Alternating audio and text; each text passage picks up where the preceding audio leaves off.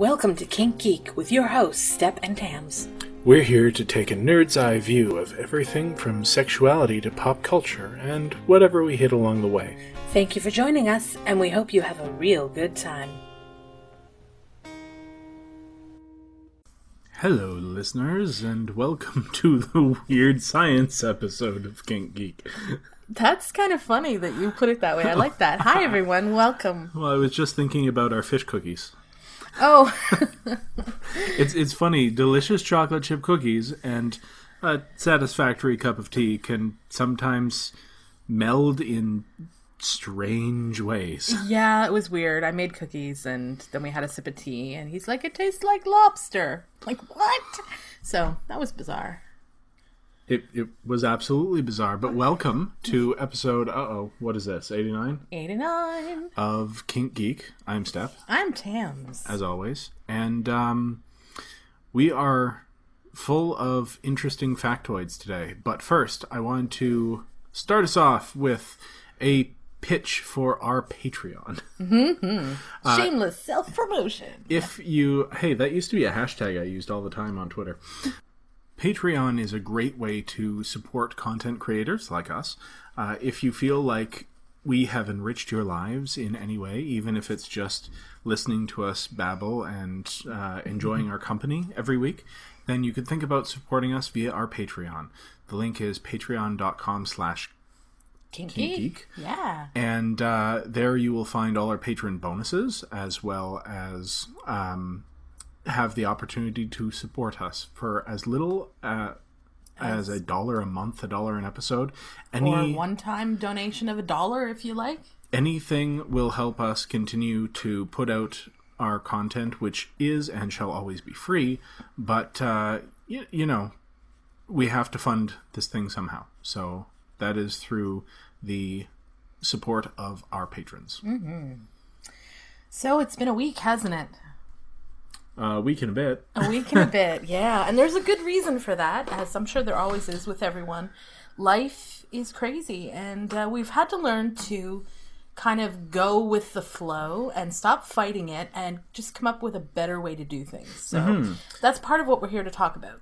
We have talked about the fact that we moved into a new location, a new studio, a new space, and along with that move came a bunch of other life shifts, which some of which are relevant and some of which are not, but mostly it just means that our schedule, our weekly routine has been completely upended. And through that, we find that in order to get a podcast recorded, edited, and put out between Sunday night and Tuesday afternoon is just not leaving us with time to give the quality that we really want for our Kink Geek podcast. So we've decided to change our release schedule to Fridays because the top half of our week is always really, really full. And the bottom half of our week, we're kind of twiddling our thumbs. So if we can record Thursday, Friday, put out a good, meaty, content-filled episode, then I think that will work better for everybody. I think so. And unfortunately, or fortunately, I guess is more the case, the things that are kind of top-heavy in our week is, you know, like a new job for me, things that just we can't change. Move, yeah. It's not in our power. So I think all around this is going to be better for us and better for everyone else in the long run. We can provide more. For me, it's not enough to provide good content and an episode every week. I really want to get back to being able to put it out at a specific time with a consistent high level of quality. Yeah. And it's kind of unfortunate that it happened this week when we were going to be talking about Halloween on Tuesday, but if you're anything like us, when Halloween comes and goes, you're kind of like, I would like more Halloween. So we're here kind of to talk about that.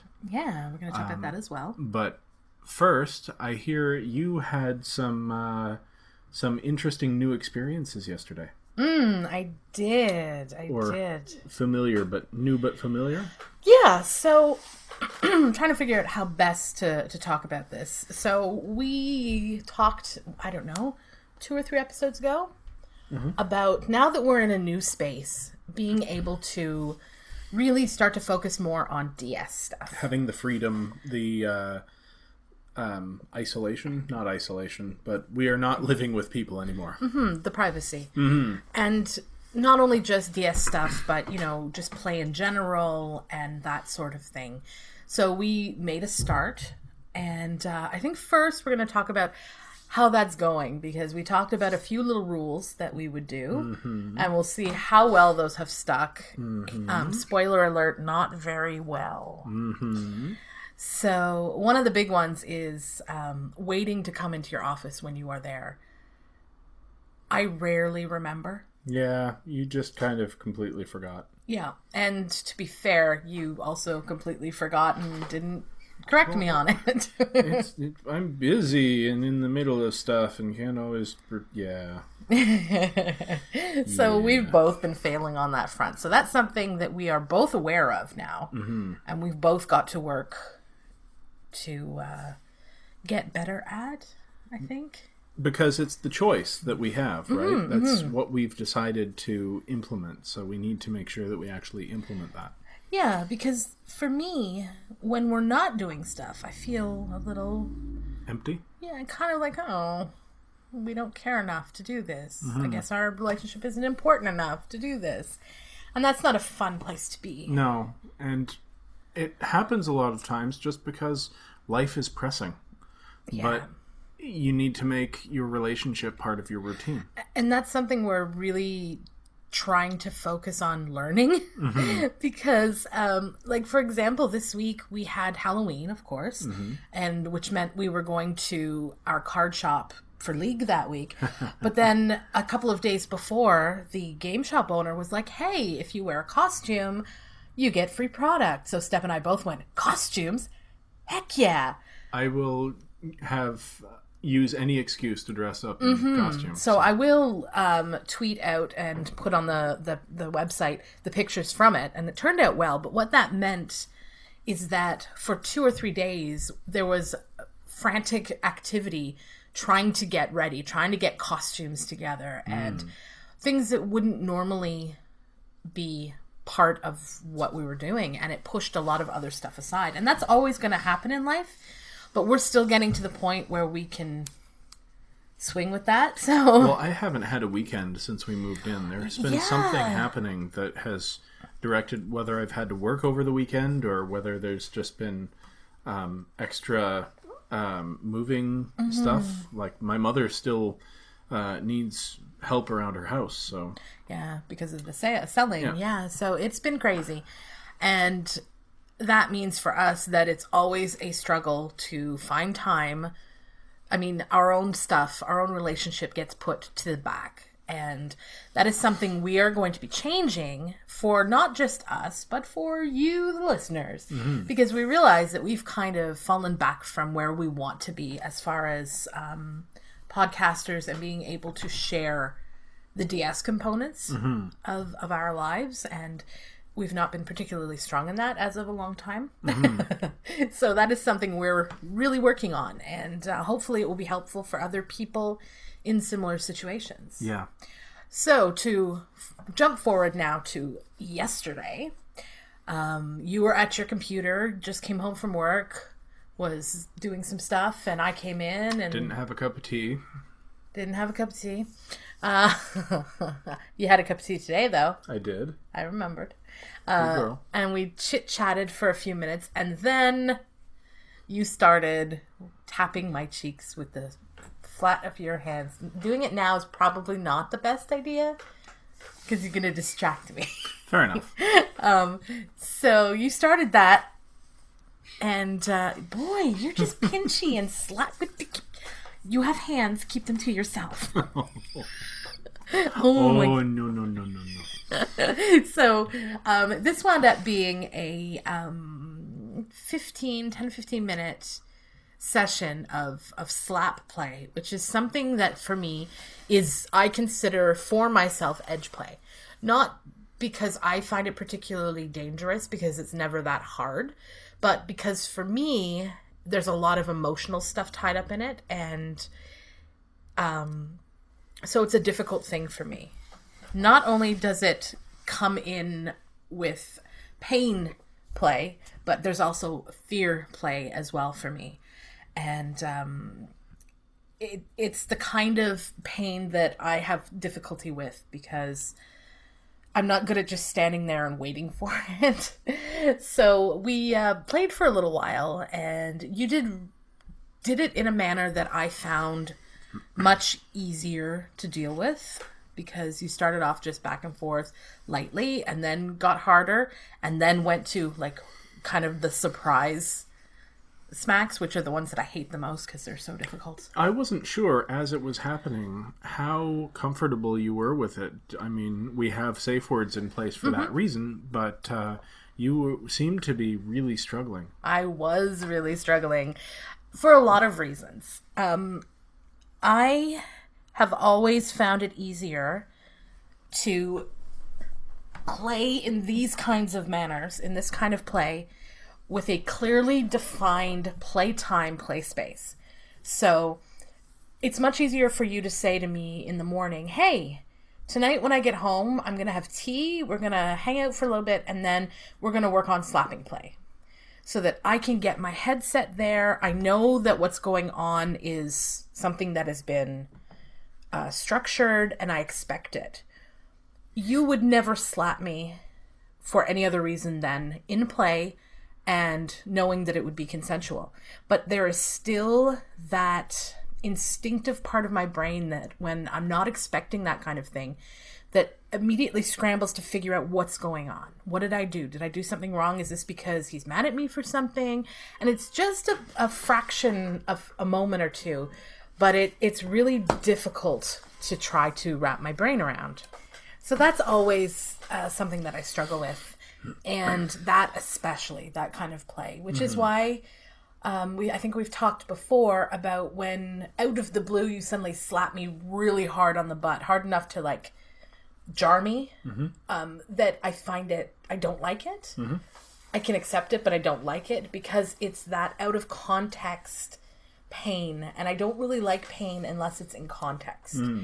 So it was a struggle, it was, and once you switched to the more, I didn't know where it was coming from or what side it was coming from, it got harder and harder and harder until it was just really hard and you stopped.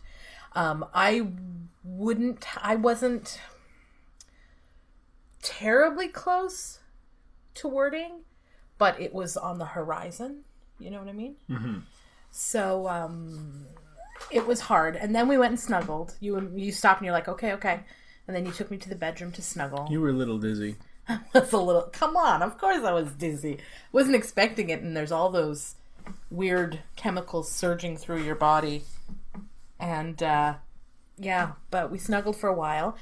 And it gives me some downtime to process, because that's what I need to do. Well, that's aftercare, right? Yeah, and you had said, of course, if you need... we're going to talk... You want to talk about this? We're going to talk about this, but when you're ready, let me know.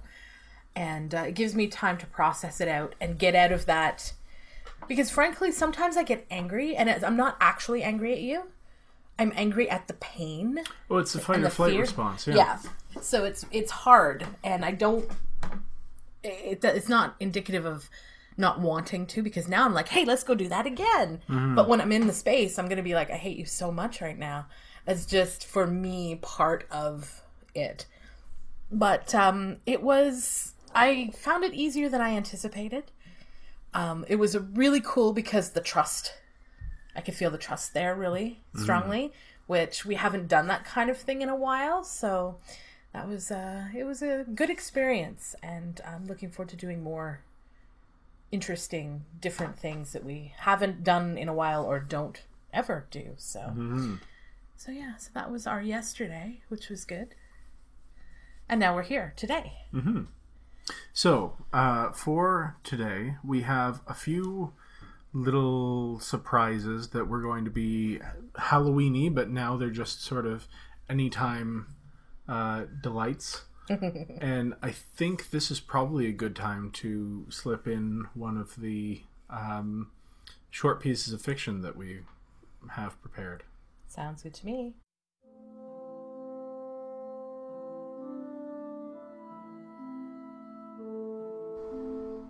I am afraid of them.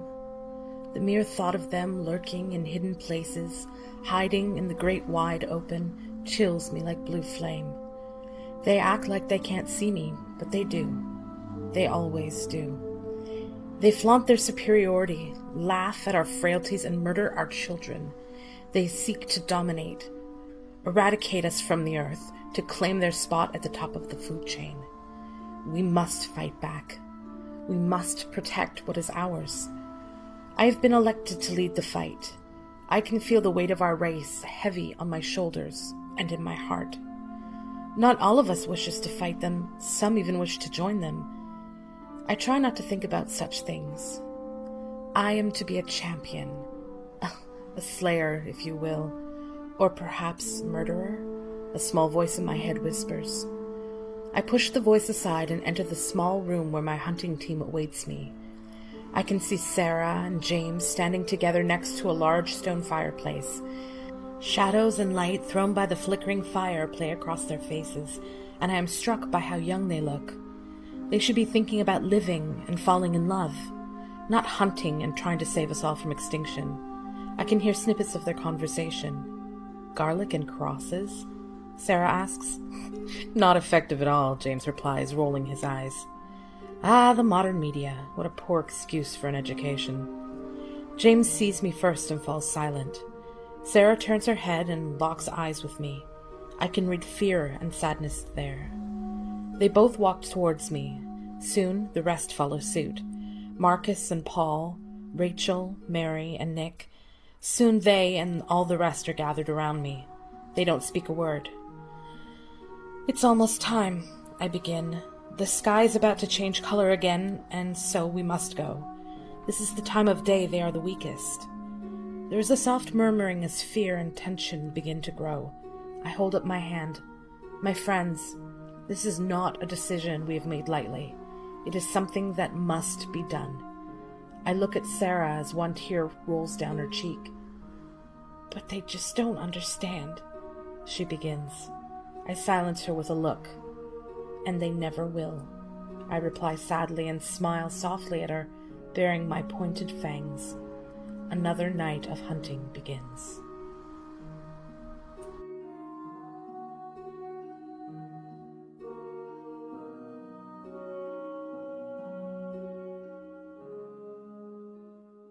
So that was fun. You want to tell me a little bit about writing that? Okay, so that was called Humans Being, and that is a story that I wrote. You called it flash fiction, I think? Yeah, I think anything that takes less than 5 minutes to read, I would consider flash fiction. So this was something that was given to me about 7 years ago in university. As a writing prompt? As a writing requirement in our humanities class, which was my all-time favorite course ever. Changed my life. Amazing. Great teacher, great TA. And it was about othering and the unexpected. So they wanted, the professor wanted us to write something in which you are subverting what you expect to have happen. And I don't think subverting expectations is really something that most writers have any trouble with. It's almost the goal of a lot of fiction that I read. But to really turn it on its head, to write it in a manner that as you're reading along, you're just instinctively knowing what the story's about until the end, and then you're like, oh, wait a minute. It was part of a larger theme of othering people and subverting the dominant fantasy and such. But I, of course, being me, chose to write something supernatural because that's just me. So it's part of a greater world that I'm thinking of playing in at some point, as a lot of my stuff is. But yeah, so that was my little window into this world. Well, speaking of the supernatural, why don't we hop into our main topic now, which is, where are your show notes? There they are. Something called exophilia, or... Now I'm going to paraphrase the definition because I don't like that definition. Sure. Exophilia is an erotic attachment to exotic creatures or exotic entities. So things like aliens, demons, robots, ghosts, ghouls. Yeah, but often have kind of a human-ish either form or personality or aspects to them that can be, some aspect which can be thought of as sexual. And I mean, in some degree, this is very, very common. You think about the number of sexy vampire books that are out there these days. I think we've talked about it on this very podcast about, vampires, werewolves, all of these primal creatures have a sexual aspect in the horror that they come from, because humans are really just scared of their own sexuality a lot of times. Well, this goes right back to Dracula, the original Dracula, and it comes all the way forward. I read Laurel K. Hamilton's Anita Blake series, and that has her having sexual relations with vampires and with werewolves. And I should really give her what's the name? Gentry series another the Mary Gentry, because I really like the Fae mythos. So, well, something else, this is, I don't know if we talked about this before, and this is definitely a little aside, but for people like us who are poly, if you read her series, the Anita Blake series again, knowing that she would, towards the end of it, as a writer, come out as poly, it really makes the character and the relationships make a lot more sense, because you have Anita getting into multiple partnered relationships, and it's kind of interesting. And I think Mary Gentry does that too. Yeah. And that makes me think I should have picked a different choice for my story, which will be coming up later, because I have a novel in the works that tackles these very topics in a supernatural fit kind of way. I think that's really cool. There needs to be more of it out there, which is... Yeah, and more taking it seriously. Like, there's plenty of porn, and there's some erotica, and the difference between porn and erotica, I think, are vast and not well understood, and maybe that's just my own snootiness, but anyway, I think there needs to be more widely read literature. Like, I would love to see a teen lit or a YA novel where instead of the heroine being chased by two guys and having to pick and they hate each other and the angst, that they just kind of make it work. That would be great. Yeah, like that novel that I know I've mentioned on here before, Night of Ghosts and Shadows, and that's basically what it is. Is the three of them create a trio, which is really cool. So getting back to our topic, where do you want to start digging into this? Because there's, like, exophilia almost isn't just one thing. I would consider maybe demons and extraterrestrials to be sort of similar, but not even, I don't think, because oftentimes demons have the overture of the religious aspect. This is the worst of the worst that you can be doing. Sure, but there's always that malevolent presence when you're talking about extraterrestrials in a in their usual setting, outside of, well, I don't know. In a horror setting, they're always a villain, because you need a villain in horror. In a sci-fi setting, they're sometimes just stand-ins for exotic peoples, like other ethnicities. But the exophilia kink, I think, really leans more toward the the otherworldly and away from the stand-ins kind of role. Or am I wrong there? Well, it's a blanket term for anything that is non-human, basically. Excluding, I think, when you get into bestiality type thing. This is non-human, non-real, I guess, for want of a better phrase. But this is one of those kinks that you can't really actually satisfy in the real world setting, unlike, whips and chains and punishment. But there are ways, and actually we have some toys that are related to this that we will link in the show notes.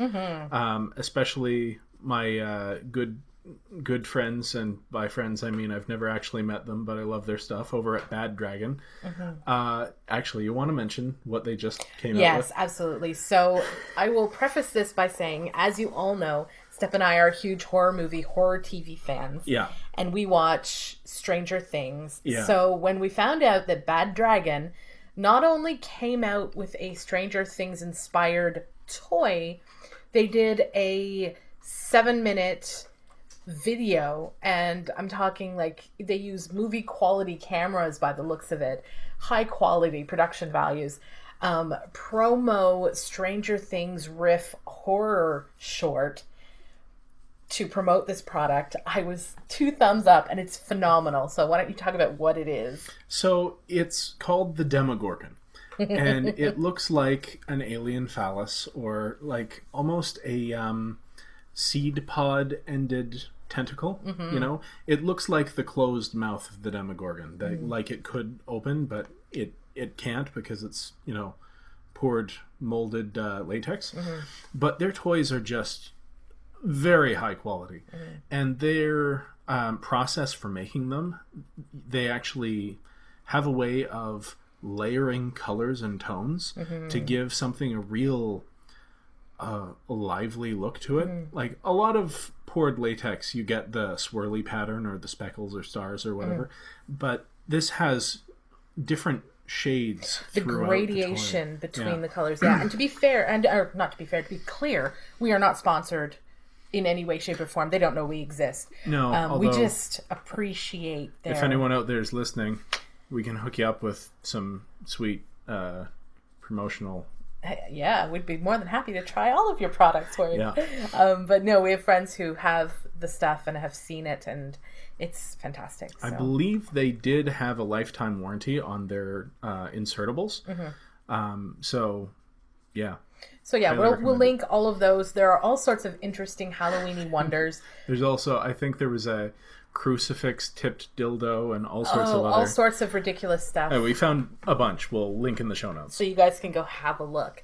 But moving back to demons for a second. Okay. For me, the vast difference for me in fantasizing between a demon and a extraterrestrial is, for me, a demon is a line that, to me, as somebody who, while I didn't grow up in a religious household, I always considered myself a Christian and religious in that respect. So to me, it was like the ultimate thing I should not do. It's almost a sin. Okay. So it has that extra kind of no, oh my gosh, that's hot to it. Whereas opposed to aliens, you probably shouldn't mess with the little gray men, but it's not something that is a sin per se. And the reason that I sort of put them together in the same category is a lot of the tonal qualities are the same.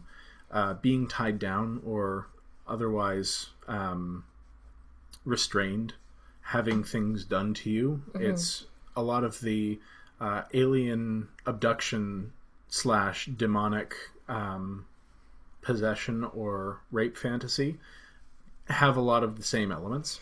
And it's perfect that you put it that way, because this is where it's going to get interesting, because my demon kind of fantasies are not of that sort. Are you more of the demon summoning type of fantasy? No, not at all. Completely a third type. I guess we can call it demon seduced. And it all goes back to a film that I saw when I was quite young.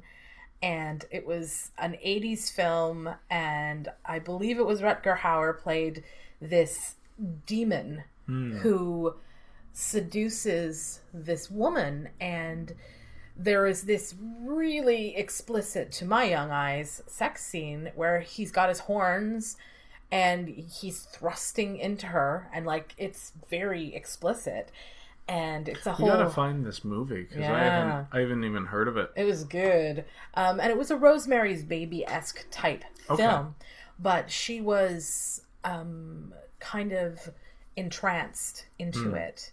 So it is kind of consensual non-consent, but there wasn't any... There was a mind control element? Yeah, it wasn't violent in that respect, and that just kind of set me on that. We'll talk... Sorry, go ahead. That is almost identical to the typical vampire seduction kind of scene. Very much so. Mesmerism. Yeah. For me, that added, this is a definite thing you shouldn't do.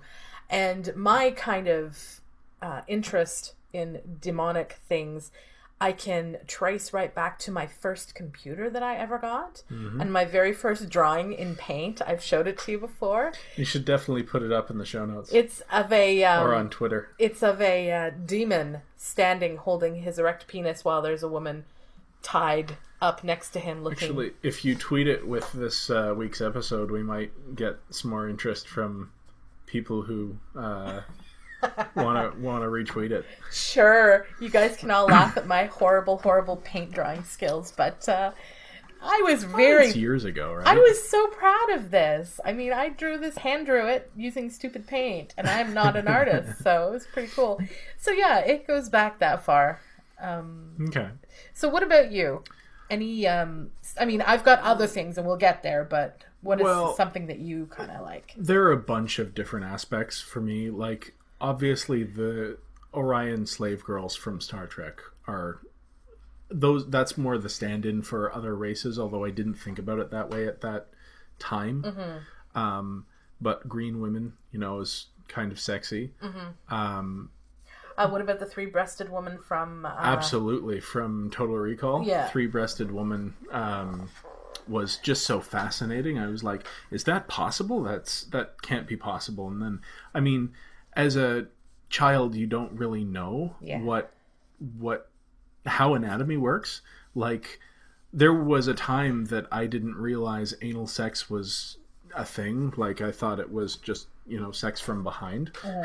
But...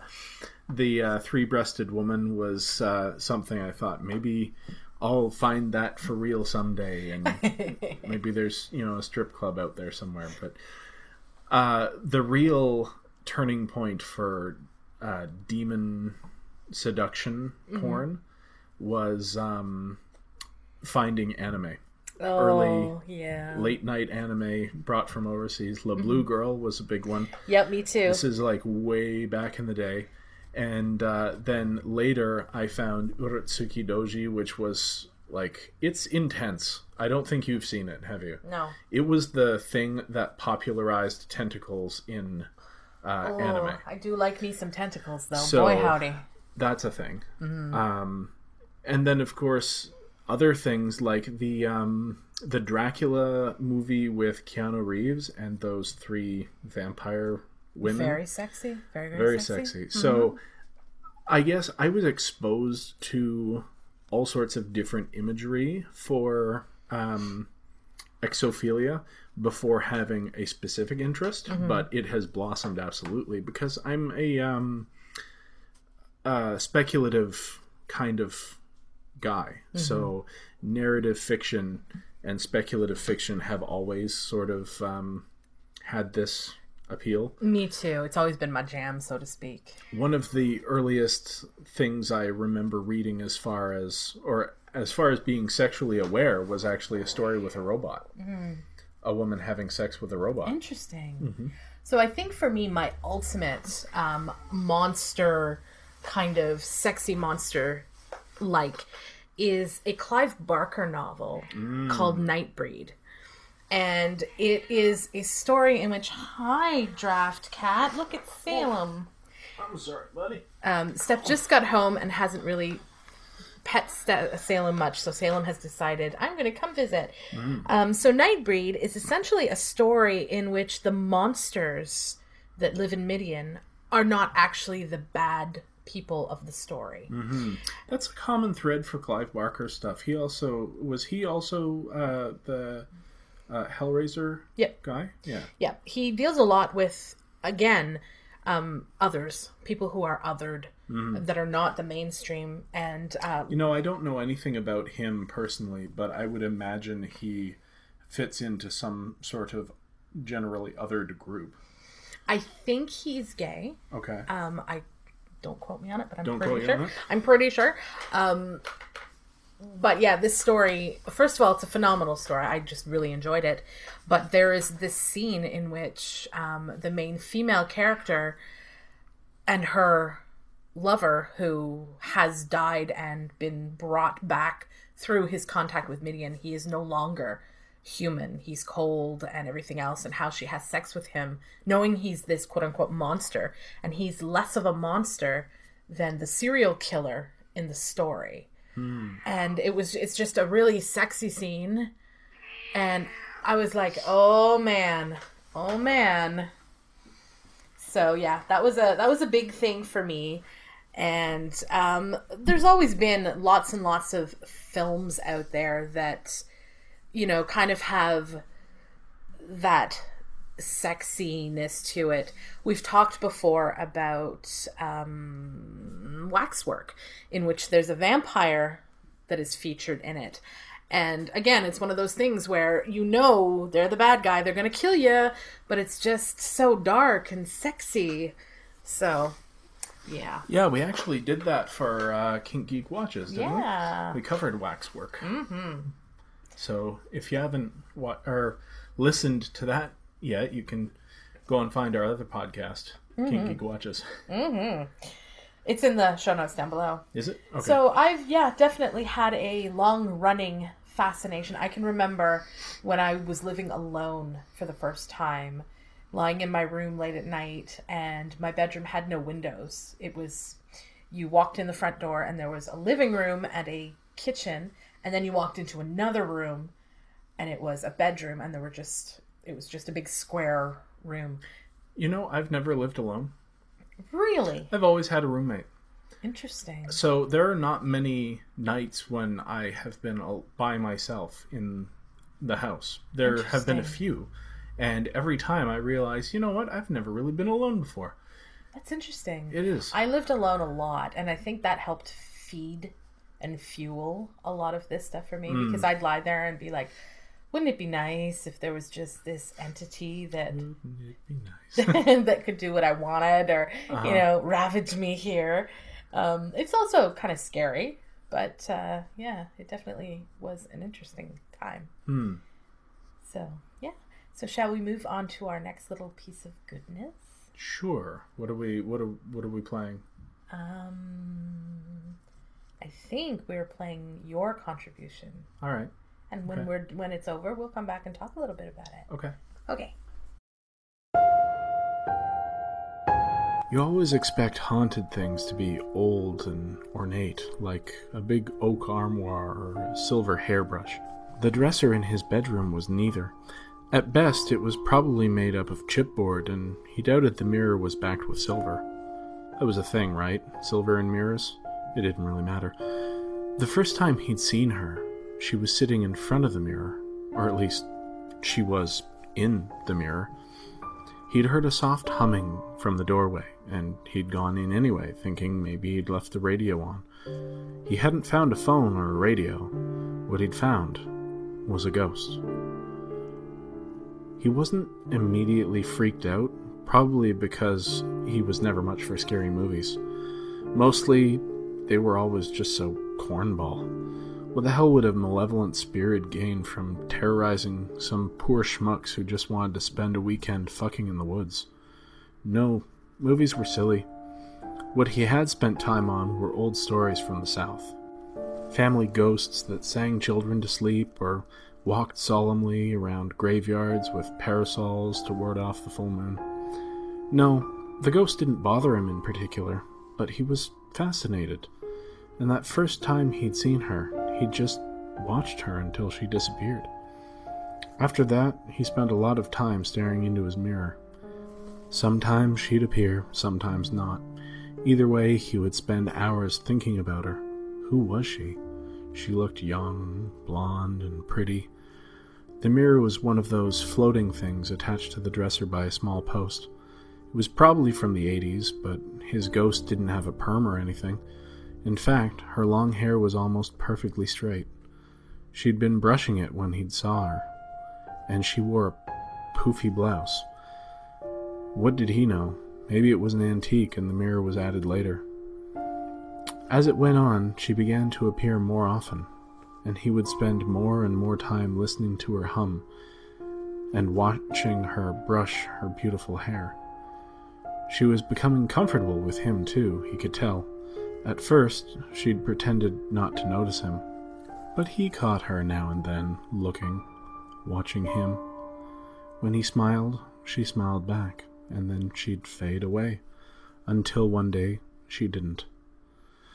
They'd held eye contact for almost a full minute while she brushed her hair, and then she did that thing, pulling it over her shoulder to brush the other side, but this time she wasn't humming. She stopped to watch him. Then, ever so slowly, she began to unbutton her blouse. It's an odd thing seeing a ghost. Even when you're used to it, it's hard to focus on a phantom. She wasn't pale, he noticed. Her skin looked flushed, in fact, as she slid the blouse over her bare shoulder. It was just translucent, so that he could see himself through her. She held her hand over her bare breast, and they watched each other silently. Still, she didn't fade away. She let her hand fall away, and he took in the side of her tender breast. She had never stayed so long, and never so silently. When their eyes met again, she seemed solemn, or perhaps resolute. She seemed to stand, and as he watched, she walked away from him to sit, and then lay down on the reflection of his bed. He had to look over his shoulder to be sure she wasn't really laying there, but when he looked back, he saw she was gone. He sighed softly and stood up from his chair. He'd brought it into the bedroom just to watch her. She never reappeared twice in one night, so he knew he was done. But she'd filled him with such a longing. He walked over and lay down on the bed to think, and for the first time, he felt her. It was like an icy hand on his chest, and he felt the excitement course through him. Her fingers traced a path along his chest, down to one side. She was holding him, like a lover with cold hands. He hadn't done it the first night, too afraid of offending her. Soon, though, it was every night. He'd come to expect her icy hand to travel his body as he pleasured himself. She began to appear naked in front of him, either smiling in the mirror or laying on his bed, inviting him to join her. Her hands became bolder, and she was able, with some kind of ethereal magic, to make him come. The chill of her hand gripping him was enough to stir his loins, but not quite enough to satisfy his desire, and as he began to wish for more than the touch of her hand, he imagined holding her as she held him. He imagined the feeling of her breast on his lips, or better yet, a kiss. He told her then that he loved her, a whisper on the wind. The next night, she didn't come, nor the night after. He waited. When finally she appeared, she wouldn't hum. She wouldn't smile. She just stared at him until he sat down. Then, her expression evoking he couldn't tell what, she placed her hand on the mirror, her fingers pressed flat, as against a window. Without a word, he leaned forward and pressed his hand to hers, feeling the cold glass under his palm. She bit her lip. She'd never done that before. They both rose, as though they'd decided to do it together, and went to his bed. He lay there for a long time, wondering if he'd pushed her away, if he'd somehow made it impossible for her to reach him. Then he felt her cold hand on his chest. It was the last thing he ever felt.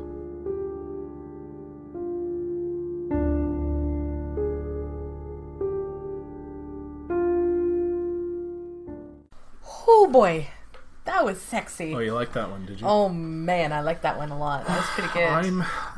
I'm never sure about what I'm writing, especially when I haven't edited it like 3,000 times, and I haven't actually edited this one at all. Yeah, well, this is just going live. Oh boy. Yeah. But you think it was alright? I really enjoyed it. Okay. I like that kind of interesting, sexy kind of story. Well, I actually wrote it specifically for this episode because I wanted something to evoke basically what we were talking about. Mm-hmm. That otherness and the allure of exotic beings. Mm-hmm.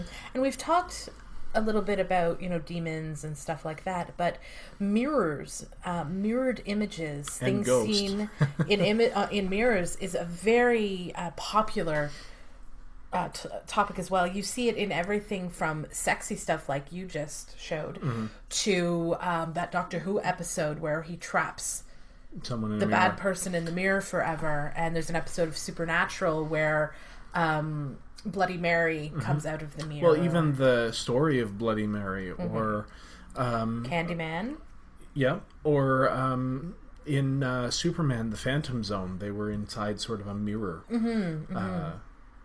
And I think, though I'm not sure, that I've heard stories that old mirrors, like silver-backed mirrors, mm-hmm. could actually trap images. Like if it was in a room for a long time and had the sun shining on it and someone was sat in front of it every day, it's sort of like taking a photograph. Interesting. Mm-hmm. Because the silver nitrate is the same stuff that photographers use. Interesting. It's what you think of the silver screen. Mm-hmm. That may be a myth, but it did evoke this sort of idea for you. Concept, yeah. Mm-hmm. I really found it sexy, so good job. Thank you. Yeah, and we haven't talked about spirits yet, but those are definitely in with the xenophilia kind of umbrella. Mm-hmm. Exophilia? Exophilia. Xenophilia is something else. Aliens. Yeah. Yeah, and I think there's a lot of reasons why people like the idea of ghostly kind of sex, and I think it comes from different places. You have people who have lost someone mm-hmm. and are looking to reconnect with somebody that they're missing. So you have that aspect of it. And you have actually products that are geared to that too. Yes, you do. There's actually a dildo out there that we may have mentioned before, but there's mm-hmm. a newer one that can hold the ashes of your loved one. Mm-hmm. So that they can be in you. It's really awkward to try to market something like that, but I understand the appeal for. I can understand why some people, especially would like monogamous people who've spent their whole lives with a person. Yeah, I can get it. So yeah, that exists out there. And there was Ghost, the movie Ghost. Oh yeah. And there's that longing feeling, but there's also the succubus kind of aspect. Also, like, crosses over into the demonic, but there's a little bit, yeah. Well, I mean, a succubus is traditionally a demon, a something, yeah. But all of these things connect in certain ways, so yeah. It's very interesting. Have you ever had one of those ghostly fantasies? Well, do you remember Ghostbusters? I do. the scene with Ray and the ghost woman in the firehouse. Yep. So that always kind of struck a chord. Interesting. For me, it was that scene in The Shining, that terrible, horrible scene in the bathtub, which up to a certain point, it was really sexy, and then Kubrick stabbed a knife in my heart. Did that get you? Yeah. But that was perfectly aligned with the kind of horror elements from the being afraid of the human sexual nature and fear of death and disease, and that all twisted up together is pretty potent. Absolutely. All right, shall we move into our final little piece of Halloweeny goodness? Well, I think, is that going to be what finishes us off? Well, we're going to talk about it afterwards. Okay. And then, say our goodbyes and everything. So, yeah. Okay. All right. We will be right back when you finish listening. October was generally a cool, crisp month in southern Ontario, a month Megan looked forward to all summer long. Not one for heat or sweating, Dee and Summer decided to visit. Today, though, the intense midday sun pounding down on her head and shoulders was something to which Megan was oblivious. As her runners struck the pavement in a steady, rhythmic slap, all she could focus on was pushing forward. Her honey-colored hair streamed out behind her, the sunlight picking out the red and blonde strands, shifting, floating, giving her appearance a shimmery, ethereal look. Arms tucked close to her body, she pushed herself to move faster. Her body surged forward and her feet seemed to barely touch the ground. Megan had decided to take up running over a year earlier. She'd been looking for something to help her deal with the stress of being a medical intern. Long, idle hours spent in cerebral pursuits had taken its toll on her body, and when one of her professors had suggested that taking up exercise would help with her anxiety as well, she figured it was worth a try. In the first few weeks, Meg had almost quit a dozen times. It was an almost unbearable struggle to drag herself out the door and run. Her legs had burned, her chest had heaved, but she kept going. Unlike a lot of her friends who also ran, she never did grow to enjoy it. She liked it for what it did to her anxiety levels, but most of all, she kept at it because of her loved ones. Her grandparents and parents had a history of high blood pressure and heart problems, and Meg decided that she owed it to herself and her family to do everything she could to combat that history. So every time she strapped on her shoes, she thought of her dad, who died when she was only 12 of a heart attack, of her grandfather, whom she had never had the chance to meet, and of her mom, more like a best friend than a mother to her, who battled her own heart attack only 2 years earlier and had won. She thought about them all, and this time was no different. As the air was ripped from her lungs in gasping breaths, Megan's mind couldn't help picturing her family's faces in her mind. Step after step she pushed on, only peripherally aware of the people sitting on benches, their noses buried in cell phones, laptops, and tablets as she flew by them. Turning a corner, Megan stumbled over a crack in the pavement, causing her to pinwheel her arms, desperately trying to stop herself from falling. As she twisted to halt her downward momentum, she could see behind her, and her heart flared painfully against her chest. She burst forward like an Olympic sprinter, fear clawing its way up her throat, her body no longer controlled by her mind, but instead a mindless instinct for self-preservation. She managed half a dozen steps before being struck hard from behind, and felt herself again pitching forward. At the last moment, she tilted her pelvis backwards in a way that allowed her to fall backwards instead of face down. As she connected with the pavement, she brought her palms up in an attempt to keep her attacker from pinning her to the ground. She struggled against the heavy weight pressing on her, and her heart lurched again as the person's face came into sharp relief. The figure was male, with dark hair that flopped boyishly across his forehead. His eyes were watery and lifeless, fixed on some point beyond her, the tear ducts crusted with milky emissions. His nose was crusted with green mucus, which had traveled down the lower part of his face and down his neck, thick and plentiful, with the corner of his mouth, chin, and throat also featuring a liberal helping of blood. He pushed forward against her hands, his teeth snapping repeatedly at her face, a low, guttural sound working its way out of his mouth. Meg flailed against the heavy figure, swinging up her legs, kicking and straining her hands to push it off her, but couldn't budge it. She turned her face to the side to avoid the teeth catching her nose and noticed a man sitting on a bench a few feet from her, engaged in a phone conversation while fiddling on the phone screen. Meg opened her mouth to yell for help, but paused as she saw a figure coming up behind the man. The figure was very much like the one pinning her to the ground, all lifeless eyes and body secretions. As she took a breath to scream out a warning, she felt a sharp pain in her throat as teeth tore through skin and muscle in a chewing motion. All that came out was a dull gargle. As her vision dimmed, she watched the man on the bench meet the same fate as she, he never really seeing what hit him, his attention focused inward until it was too late. Okay, so that I've actually read that before. You did that a while back for a book that I think you're planning on writing, possibly this Nano? Maybe. Yeah, it is from a novel that is currently titled I'll Fall Down, and it is my take on the zombie kind of novel, and it's been in the works since before Walking Dead. Mm-hmm. It's different.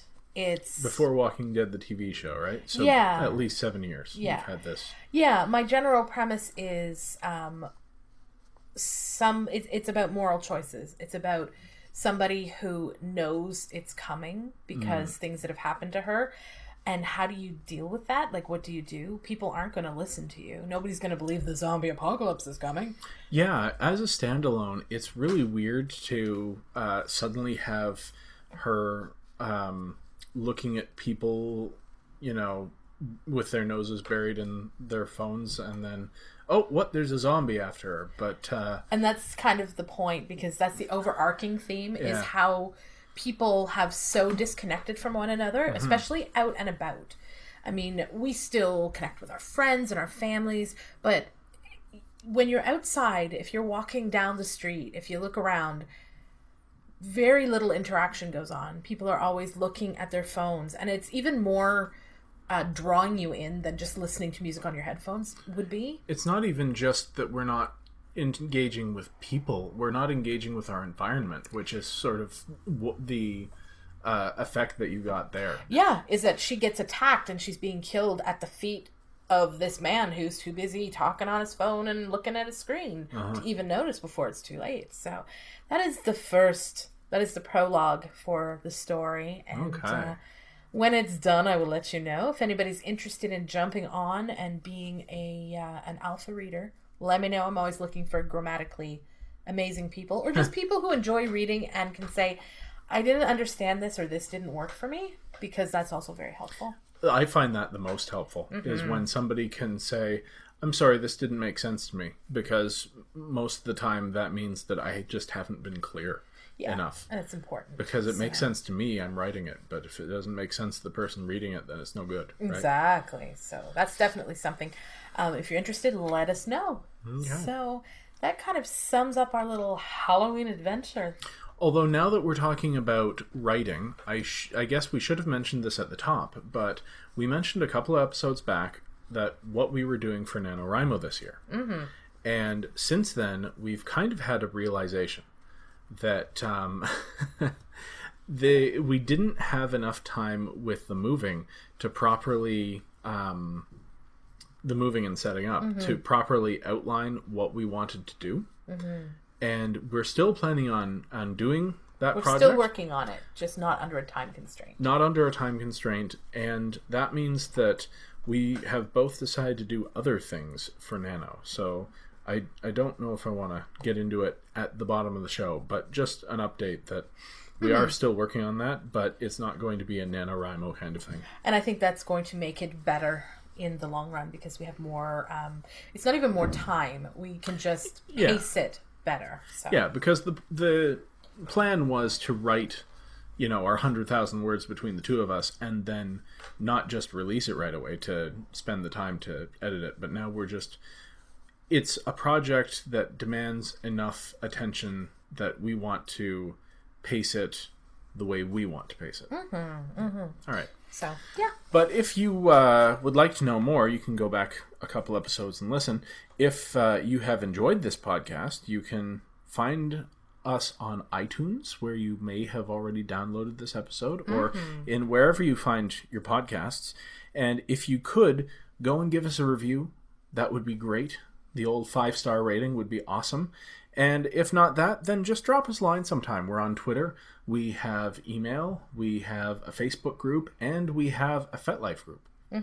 We also are on YouTube, and if you hop on in the next week or so, there's going to be new content. We've got a video of the new space that we're living in, and some more videos of Salem, because I know some people really like our little fuzz butt.